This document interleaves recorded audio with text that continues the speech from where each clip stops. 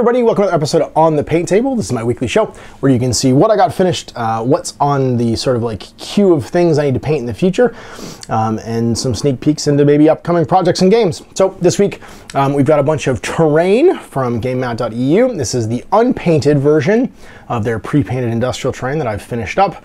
We've got some Dark Age stuff for my Scarred, and we've got some Age of Sigmar in the form of a Knight Vexillor. So let's take a look at what I got finished. All right, so first things first, let's take a look at the industrial terrain set. So first of all, we've got 4 generators. I did 2 in each set of colors. I did some in olive drab, and then I did some in a sort of, I guess, industrial gray, just to have them be differentiated. They look like huge like generators. I might go back and airbrush in some glowing effects on them, but I kind of like the idea that they're defunct too. So I'm not really sure if I'm gonna do that or not. We have 4 huge containers. These I lighted up in a sort of like bright red, Martian red, I guess. I want to use them for 40K. I'm in some bright colors for Infinity as well. And I've just sort of like weathered the edges with a bit of metallics and stuff afterwards.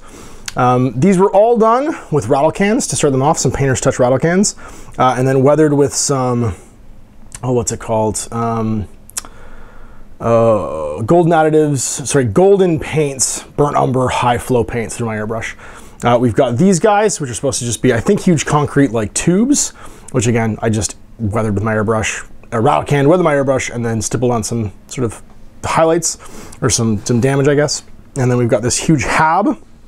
Once again, spray paint, weathering, more weathering, finished off all the details, and then the 12 containers this comes with. Now this is one set. This industrial set is pretty much, it's more than enough to fill a 4x4 table, which is what this is masked off to be right now. And that means that I'll be playing a bunch of games, and I'm actually gonna record some Dark Age with it this weekend, so that's why I want to get it all finished. And speaking of Dark Age, here's what I finished for my Scarred this week. I got done 3 drill heads, which are crazy little critters that live on Samaria that have giant drills for heads. Pretty much does what it says in the tin. And they're like abominations created by the grafters and stuff. And then 2 bolas. If you're ever gonna take down big guys with the Scarred, the bolas are where it's at, because they have Entangle, which is a super useful skill in their bolas, and it basically removes AP from people. So very, very handy. And then here's my Knight Vexillor. Big thanks to Chris Woods. He wanted me to have one of these in my army, and he sent it along. He's the dude with the big flag who allows you to basically pick up a unit once per game from anywhere on the table and ship them off to anywhere else, not within 3 inches of the enemy. So I painted him up. He's gonna be super useful for getting dudes into combat like my Retributors, who are super slow otherwise, and getting them down for some hammer time. I got to use him in a game today, so very excited about that. And there's what I finished this week. Not a lot of pictures of upcoming stuff because it's all in the process of being built, but you'll see what's new, I guess, the week after this.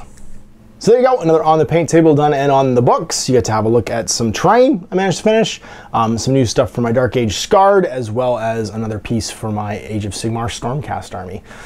Pretty excited about playing some Dark Age tomorrow. Brian Steele will be here, I guess, when you are watching this, from Comedy or Not, recording some games with me, and you guys will get to see those coming up soon. I've also got a bunch more Guild Ball, and a bunch more Age of Sigmar that I've just recorded today. So we'll see you for more stuff in the future. Tune in next week to see what I got done. Till then, I'm Ash. Have a great day.